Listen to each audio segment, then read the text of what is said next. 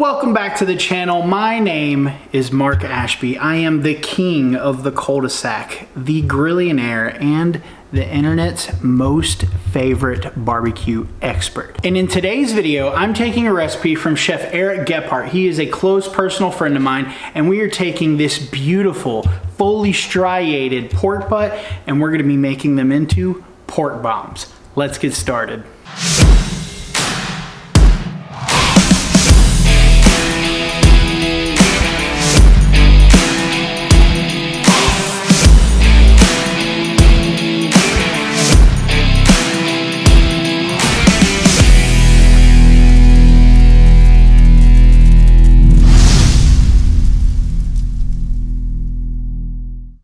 To get things started today, we fired up the Grilla Grills Silverbac. Now, we're starting the first part of this cook in the pro mode, which gives us more of a smoke flavor. On the second half of this cook, we're gonna be switching it to PID mode, where we have more accurate temperatures. We wanna make sure we cover this beautiful pork butt right here with as much smoke as we can get from those competition pellets from Grilla Grills. And we also wanna make sure that we maintain the right temperature throughout this entire cook. Now for this cook, you want to go ahead and get yourself a boneless pork butt. What that means is that the H-bone is already taken out, and that just saves us a little bit of time. The next step we have to do is cut off this fat cap right here.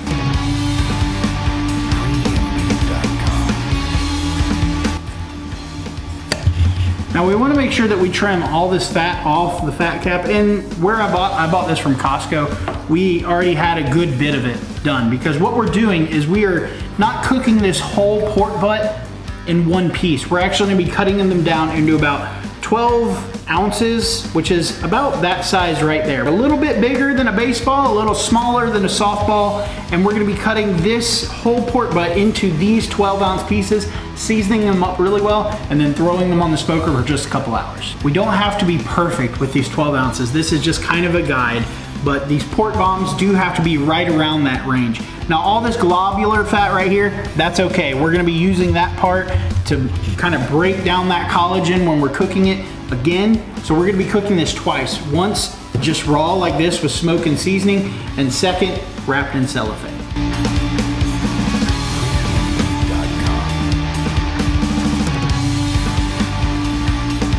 Now if you look right here, like I said earlier, we have this globular fat, that's okay, but the most important part is all these little veins of fat right here. You wanna make sure you get a good high quality piece of pork, because that is the part that's gonna break down, it's gonna help retain that moisture, and it's gonna give us all the flavor when we cut these bombs open later.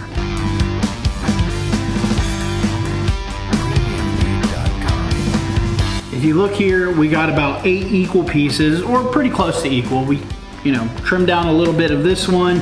Some of them are gonna be a little bigger than others. It doesn't have to be perfect, because this is barbecue, and barbecue is done your way. Now, it's time to season these up. And what I did is I took this giant shaker that you can get on CosmoQ.com, and I took 3 equal parts of the CosmoQ SPG, the CosmoQ Dirty Bird, and the CosmoQ Honey Killer Bee, and I mixed all these together in here, and this is what we're gonna flavor up these bombs with some actual bomb flavor. And get a lot, look at all that. Just get a lot on there. It's okay. It's okay to make a mess. Barbecue is messy. Now because this was a boneless pork butt, you can see you have all these nooks and crannies because it was cut, that H-bone was cut out. Make sure you get all of that, because we want that flavor to explode. I'm gonna use a lot of bomb references, but not in the FBI kind. It's a little peppery in here. Now, like I said, barbecue's messy, but take your pork and mop it up. Get as much of that flavor to it here. We're not using a binder. You don't need a binder for this, okay? You can put one on if you want. Mayo, mustard, oil, whatever you want, but it's not necessary. The moisture from the pork should pick up as much flavor as we can get.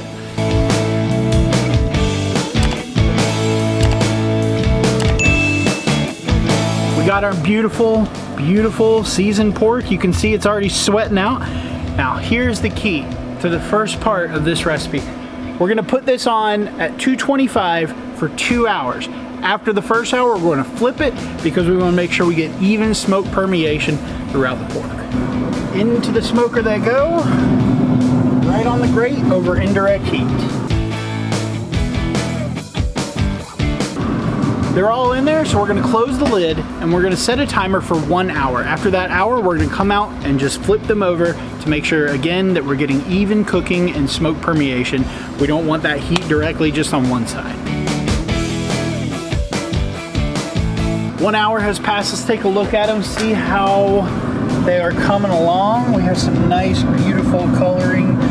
Look at that nice mahogany color. So all we're gonna do is flip over each one so that we get a nice even cook on each side.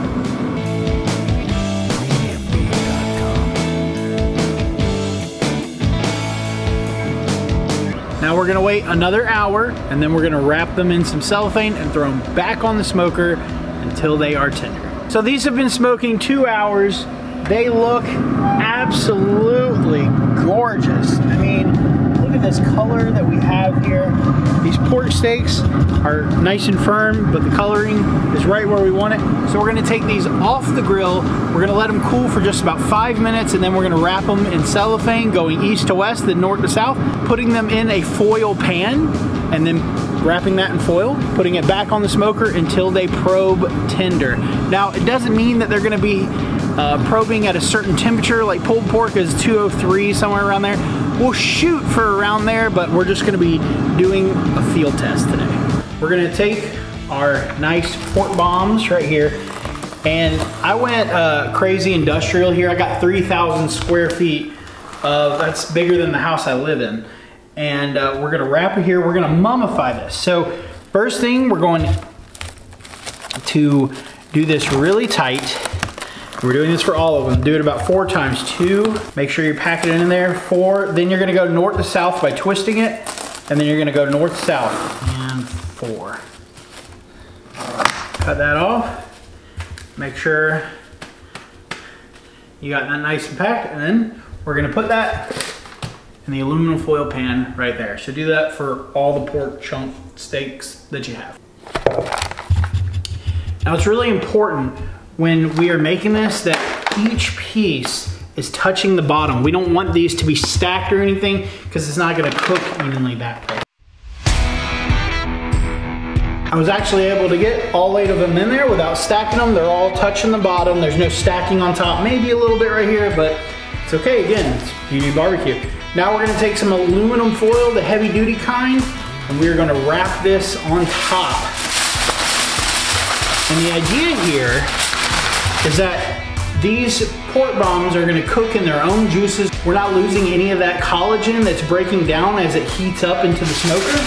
So that's what makes this pork bomb great, is that we're kind of braising it in its own juices. It's fantastic. Okay, so we've smoked these on the pro mode of the Silverbac, which gives it a little bit of a temperature swing, but way more smoke flavor. So now we're gonna switch it to PID mode right here. What this does is this gives us a more precise cook. The reason we're doing it this way, we don't want to go over 250 degrees because that cellophane could melt past that temperature. So we're looking to keep this below 250. My goal is to keep it at right around 225.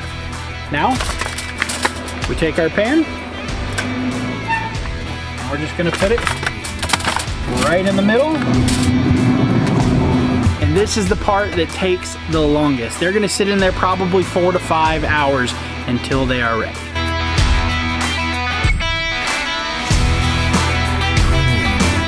Okay, it's been about 5.5 hours, almost 6 hours now. I think it's done. Now, can't really tell anything going on here, but we're gonna take this off. Got my Tyfer Instant Probe. Nice display here. They feel tender. Let's just do a quick test and see. Right in there, baby. So I'm gonna take these off and let them rest for about 10 minutes, and then we're just gonna open it up and see how tender they are. So here we have one of our pork bombs. We cut it open. You can see all the juices in there. I mean, look at that, coming right out. So let's unwrap this and let's see how tender this pork bomb is. Look at all that juice. Look at that. That's beautiful. And then, this is how tender, it should just fall apart in your hand. Look at that. Super tender.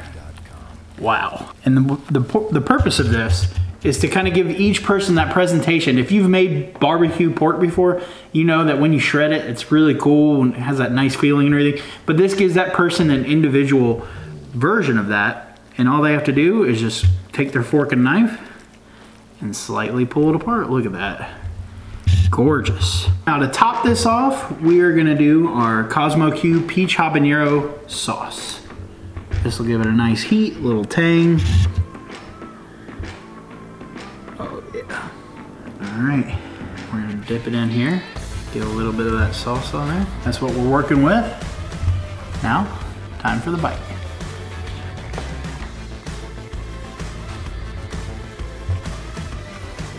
Oh my God. Good God. Seriously.